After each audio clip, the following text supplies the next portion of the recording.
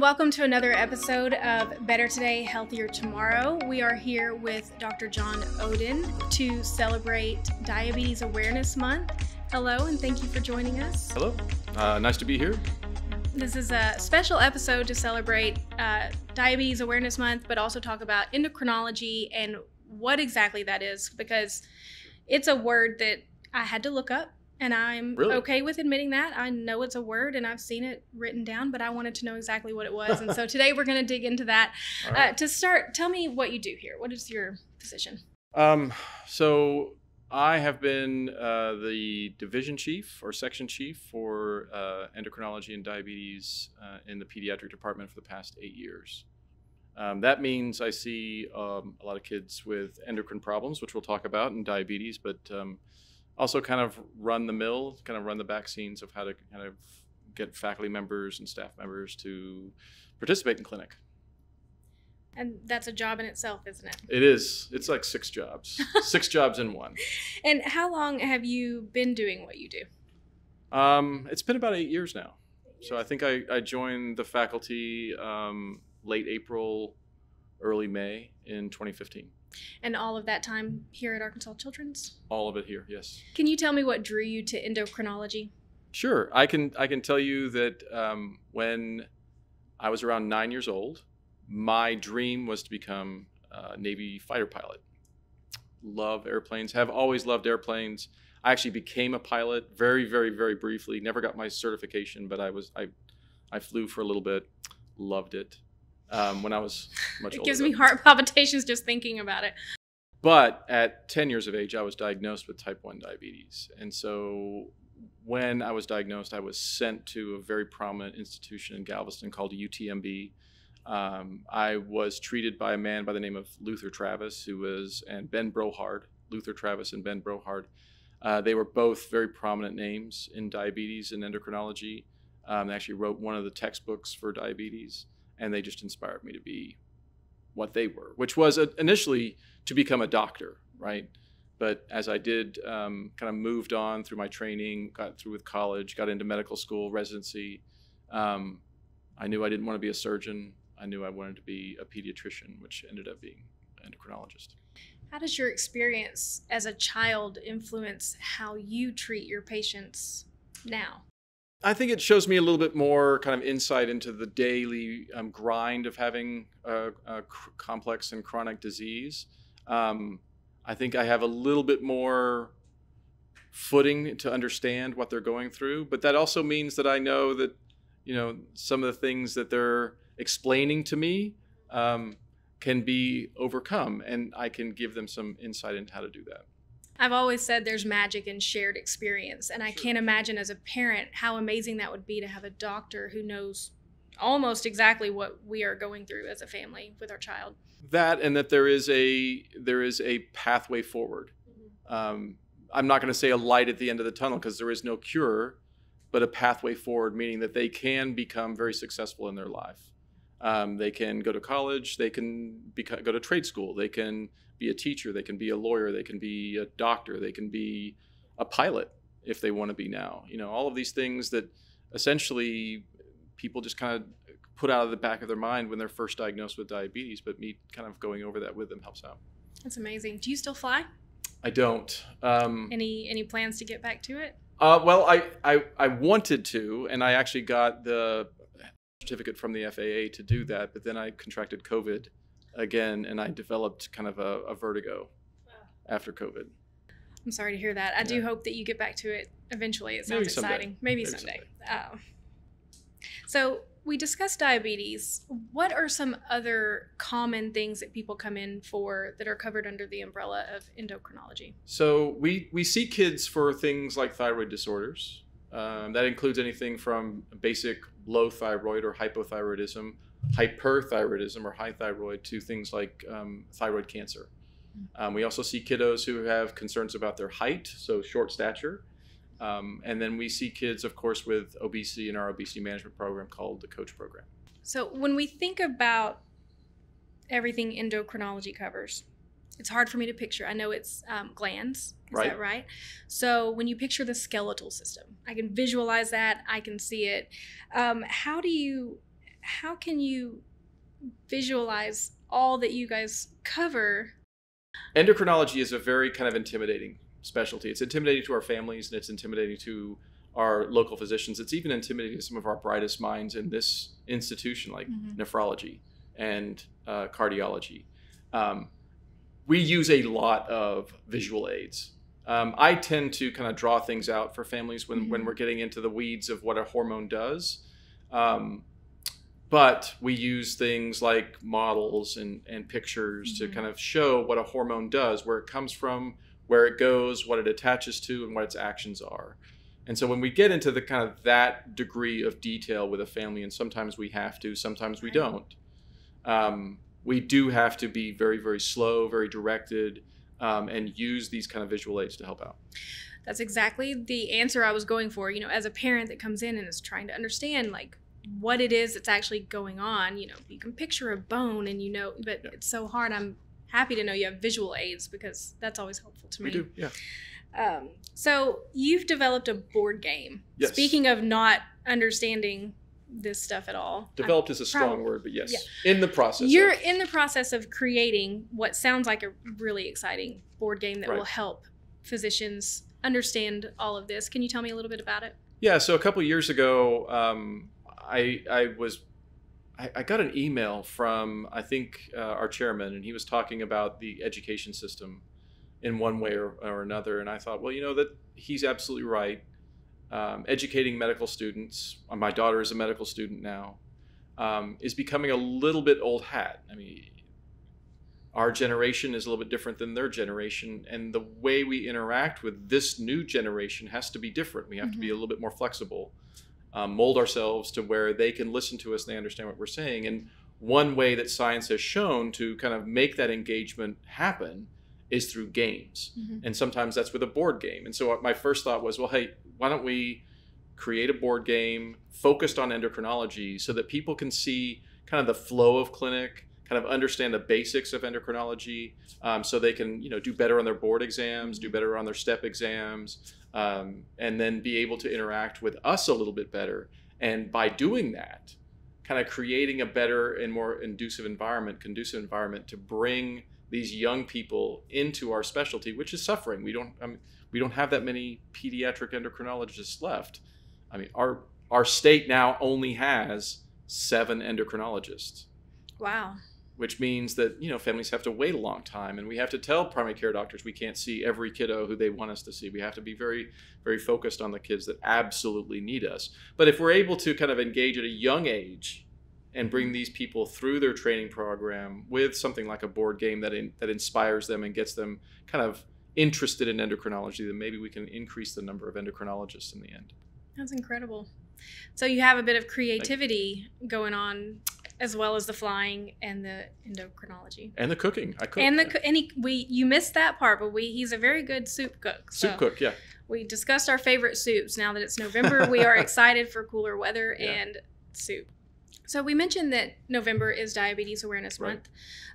Let's talk a little bit about that. What are the differences between the types of diabetes? Can you kind of explain to our audience a little more about that specifically? Of course. There are several forms of diabetes. The most common form in the pediatric age range is type 1. So type 1 is an autoimmune disease, which means that our bodies create an antibody which usually protects us against infection or foreign things invading us. But in this case, individuals with type 1 develop an antibody that destroys a certain cell called the beta cell. The beta cell is the only cell in our body that creates the only hormone that controls or lowers blood sugar. It doesn't control blood sugar, it lowers blood sugar. And so when you start losing beta cell mass in our system, our ability to make that hormone drops, and because we can't make enough of it anymore, our blood sugars start to go up, and there is diabetes. Type 2 diabetes is different. Type 2 diabetes doesn't come from the destruction or loss of these cells or the inability to make insulin. It comes from a process called insulin resistance, which means you can't use it anymore. So type 1 is where you can't make it. Type 2 is where you can't use it. And so there are ways of telling the difference, just kind of visually seeing a child. But sometimes those can be very subtle. So we have to measure things like antibody levels when we first detect diabetes in kids. And one of the ways that you assess children is the diabetes management plan form, or is that Right. after the fact? That is after the fact. So the diabetes management form is basically kind of an order or an order set that is individualized for each family. And in that order set, in that letter, is kind of the dictation of what we expect a caregiver to bring forward for that child. So if people like camp staff, so if they're going to diabetes camp or they're going to another like Boy Scout camp or Girl Scout camp, if they go to school, we give this to the school nurse. And so what it tells them what to do are things like what to do with high blood sugars, what to do with low blood sugars, how to give, what dose of insulin to give, what to do with ketones, which are acids that can build up in somebody with type 1 diabetes when their blood sugars are out of control. Things like that. Is that something that all types of diabetes get, or is it specific to type 1? So for the most part, we give it to any child that is on insulin. Kiddos who are on oral medications sometimes require them, but not always, because some of these medications, especially when they're mild and low dose, they don't necessarily have these kind of wide fluctuations in blood sugars, and so they don't necessarily need it, but sometimes we do. You've had a long career helping children with diabetes. Have you noticed any patterns or anything in this care plan that is more difficult for them to adhere to process, to accept? Yeah, there are several steps that families kind of struggle to understand. And of course, what we would consider sick day management, which is when a kiddo has some symptoms of some sort of illness like throwing up or belly pain, not eating as well, coughing, fever, runny nose, those kinds of things. These kiddos can develop ketones in their system, which are those acids that develop when blood sugars are out of control, but they also develop higher blood sugars or even lower blood sugars. And so we give them these kind of set guidelines and this step-by-step approach to treat sick days. But it is very challenging, and we understand that. Because when you have a kiddo who's sick, you know, it's hard to process everything, every step that you're supposed to do. And so what I have noticed to be one of the most confusing, most difficult to absorb is this kind of step-by-step process that people have to go through during sick day. Any tips for that? Really just one is just to be patient with yourself. Take everything slowly and take everything step by step. And if you really need to, we are always there for a patient to call and contact. We have a physician that's on call, which will be me next week. We have a physician on call 24 hours a day, and we have diabetes educators with sick day pagers during the workday. So you mentioned the management plan for the school nurse. School these days is a wide variety of activities, Sure. You know, sitting still, going to the library, then going to gym and the playground. Does activity level affect children with diabetes? Oh, of course. Yeah. Not only activity level, but stress. Oh, so test day. Test day. Is not a great day. Yeah. Wow, Stress can affect that.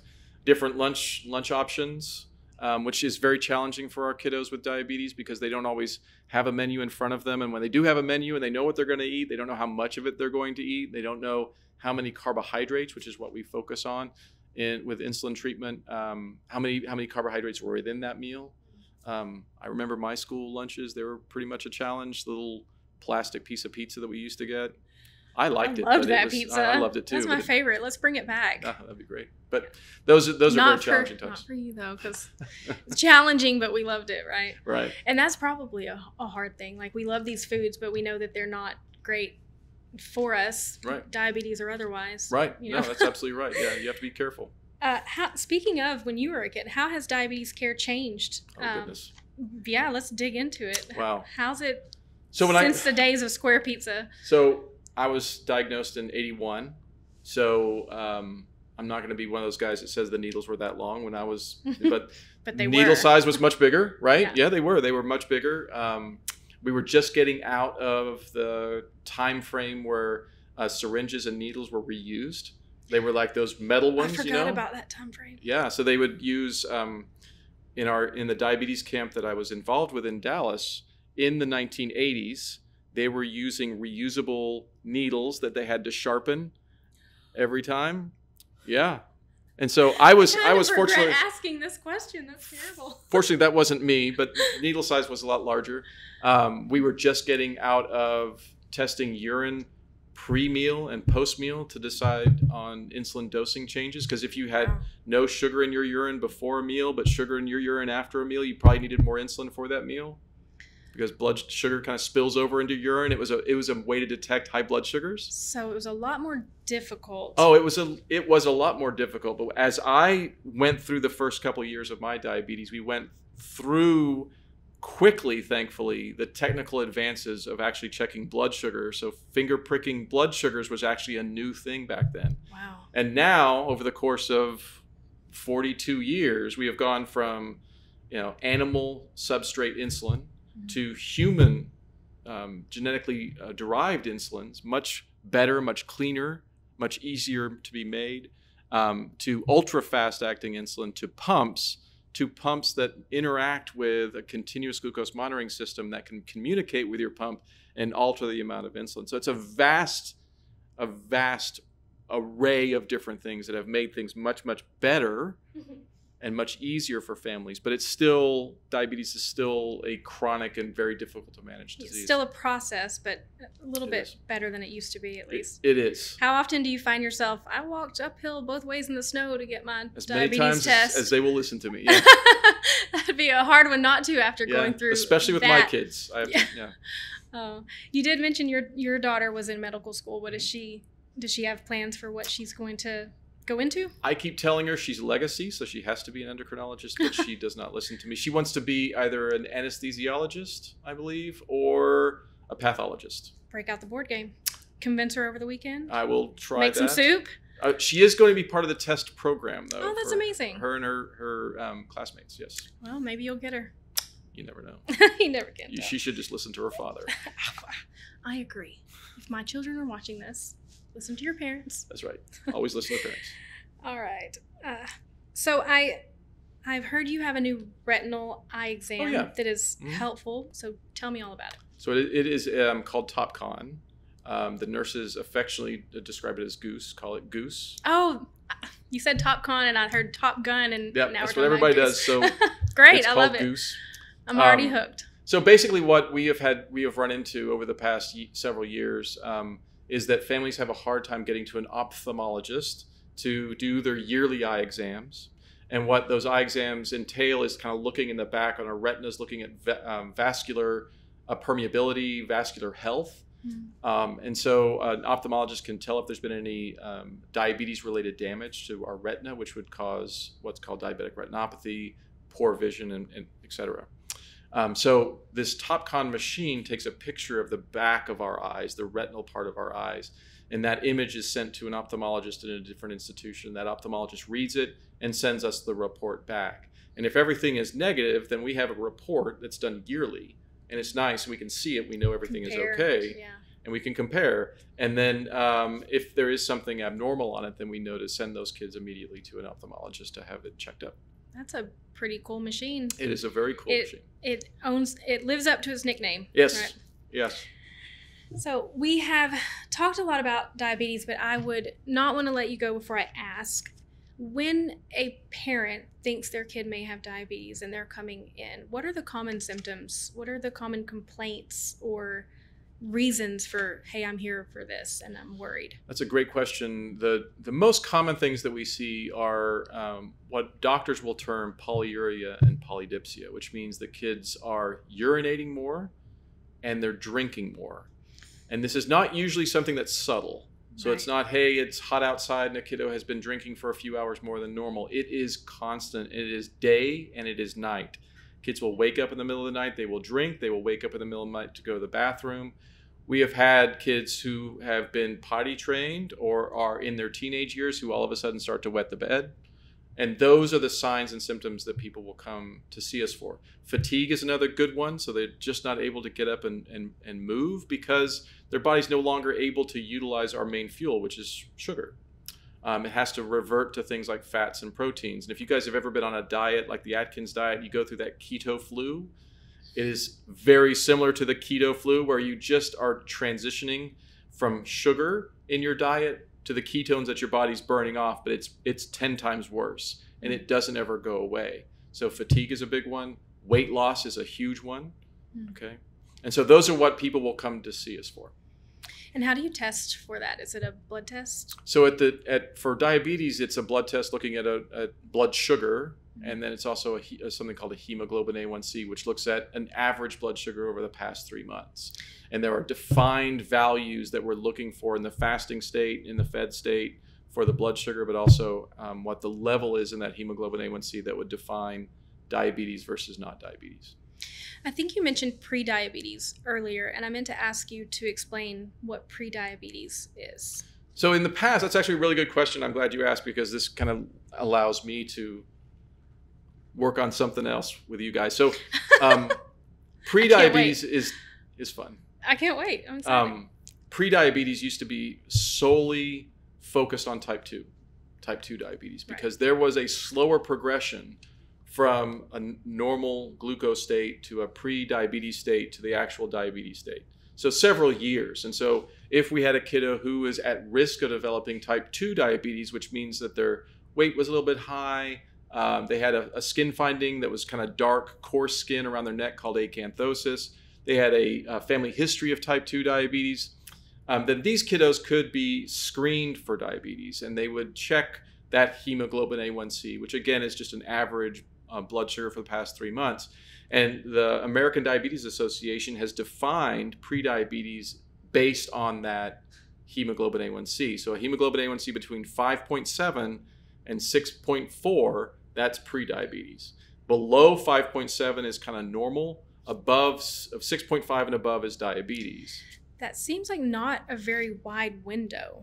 It's not. It's just a hairline between just fine and diabetes. And it's open to interpretation as well. We get a lot of referrals for kiddos with hemoglobin A1Cs of 5.7, 5.8, 5.9. But the truth is many kids live there, and the blood sugars are normal. They just have a little bit of a higher number at that time. And that's not something that we get too worried about. So we focus more on kids with 6.0, 6.3, 6.4. Now, in that particular state, there is this a little bit more impetus to delay that type 2 diabetes. And so lifestyle management, sometimes medications can be brought forth to help kind of slow down the progress of diabetes. And that, if done well, and the kiddo really wants to do that, you can actually be very successful in kind of staving off the development of type 2 diabetes. Whereas if they don't, they can develop type 2 diabetes within 2 years of that particular diagnosis. Is it inevitable if you're diagnosed with pre-diabetes? Will you absolutely? If you don't do anything, it is more than likely. I wouldn't say it's inevitable. If you do the things. If you do the things, you have a can you much avoid lower, it? You can. Oh, Yes. you can. Okay, good. Because for a minute I was like, oh, I didn't realize that it was just like it's coming for you no matter what. Yes, and it would be much better if you did what your doctor said. Yes, so bottom exercise, line. diet, yes. Yes. So, but the thing that has recently come to light is that there is a pre-diabetes form of type 1 diabetes. It's called stage 2. So there's stages to type 1 diabetes. The first stage is where you develop antibodies, and that can happen as early as 9 months. Okay, but blood sugars are fine. Stage 2 is where you have these antibodies, but your blood sugars are starting to go up. Okay, developing pre-diabetes, if you will. And that's stage 2. And then stage 3 is the full-blown type 1 diabetes with polyuria, polydipsia, weight loss, really high blood sugars, and those antibodies are still positive. With type 1 diabetes and pre-type 1 diabetes, it will come no matter what you do. Is that right? Because it's an autoimmune, right? You said it's an autoimmune disease. But Did remember, I make that up? we have developed treatments for autoimmune diseases. Okay, I'm rheumatoid listening. arthritis, Crohn's disease, right? We have all Right. these injections that help. Recently, there has been a medication called teplizumab or Tzield that has been approved for kids 8 and above who have stage 2 type 1 they have stage 2 diabetes, type 1 diabetes. They don't really have type 1 diabetes, they have stage 2. Pre-diabetes. Pre-type 1 diabetes, Okay. yes. It's a lot of words. And so if you have stage 2 and you are 8 and above, we can give kiddos this medication, and that reduces the risk of developing full-blown type 1 diabetes by about 50%. Wow. And it can last, that effect can last up to 2 to 3 years. And eventually, I believe, it's not quite true yet, but eventually I think the FDA is going to approve multiple infusions for these kids, because there have been children in these research studies who have fended off type 1 diabetes for over 10 years. Wow, that's incredible. So we are getting into a time frame where, for me, back in the 1980s, we were lucky to have insulin and injections, and it was a life-saving event. Now we're going through pumps that are very, very smart. Mm-hmm. And then in the next year or two, we're going to have an actual infusion. I mean, we have it now. We have an infusion that can potentially prevent, at least for a couple of years, the development of a chronic, difficult to control disease. Yeah. Which is very exciting. That's very exciting. Is that a research study that we have held here? It's clinically available. It is FDA approved. We can give it to kiddos, but we have to be able to screen them, identify them, and then get them on that list. We have the order sets that are ready. Arkansas Children's has allowed us to do this. They have put forward all the support that we need. We have a plan. We just need to get those kids in clinic, and we need to find them and start the treatment. You have a personal connection to this, so this question probably would mean more to you than it would if I asked anybody else. But how incredible is it to watch this type of technology progress from what you experienced as a kid to this new stuff? It's fabulous. It's fabulous not just for me, but for all of us. Yeah, it's incredible.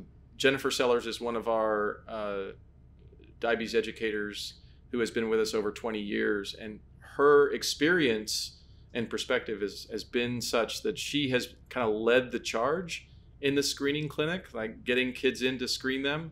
And she's worked really hard to do this because she is very excited. I don't mean to speak for her, but she's very excited. I believe you. I think you're speaking. I think it's okay. That's incredible. Thank you for sharing that.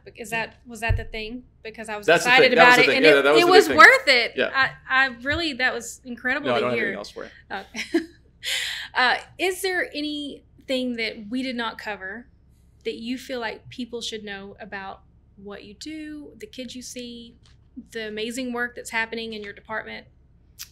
I think the screening program and the fact that we're very pro pump, closed loop system, which is this kind of smart pump that reacts to blood sugars. I think that is the key thing to understand about our program, that we are kind of cutting edge. We have very open minds. We're very forward thinking. So no, I don't think so. I think just as long as we get that out. Well, I've got one last question that I ask everybody. What is your favorite part about your job? So I think I've got a lot of really good things about my job that I like. The best thing about my job is being able to see these kiddos. I think it's not always a happy day to have a kiddo come in with new onset diabetes, but it is a happy day when you see that they react very well, they respond very well, and families absorb the information very well. And I think in those kids, they are very, very, very, very successful. And again, I try to emphasize when I'm in that hospital room with that family that their kiddo is going to be fine. Right. Their kiddo is going to do well. There is no restrictions in school. They can do whatever they want to. They can be on the debate team. They can be on the football team. They can be on the basketball team. They can be a cheerleader. They can do whatever they want. They can go to sleepovers. Okay, that's something that people kind of think about before they send a kiddo who is on insulin to another house. Right. Where they can't see them. I mean, it's something, little things like that. They hard have to not to worry. It's hard for parents not to worry. Yeah. But they can also be whatever they want to be when they grow up. There's only one job, really, that they cannot be. And this sometimes does break kids' hearts. But there's only one job in this that is left that we cannot participate in, and that's active service in the military. But the key message is that when I started doing this, there were 5 jobs that we couldn't do. There was commercial truck driver, commercial airline pilot, military service, and there were a few other things. Wow. But those things have all kind of gone away. These are things that I would never have known. Like, I would never have known there was a list of jobs that you were not able to do because you had diabetes. Yeah. It's crazy to think about, but interesting. In military service, it kind of makes sense, right? I mean, you don't really want to be a soldier Yeah. with insulin, and then oops, we can't get your insulin to you. So that's not going to work out very well. So it makes sense. I understand it. It's just. But personally, I think that there is a space in the military for people with diabetes who want to serve their country. I think there is a space for them, but that's not. They didn't ask us. They didn't ask me, so yeah. Well, so from 5 jobs to 1, that's not too bad. Yeah, you can be anything you want to be, just this one thing. Right. It's not so many things. Right. Well, I love it. Dr. Oden, thank you so much for joining us today. I have learned a lot more than I learned when I Googled, so that's always a good thing. Your passion for what you do just really shines through, and I appreciate what you do for the kids here at Arkansas Children's. Thank you. It's a pleasure to be here. Thank you for inviting me. Awesome. Thank you guys for joining us, and stay tuned for our next episode of Better Today, Healthier Tomorrow, an Arkansas Children's podcast. Have a great day.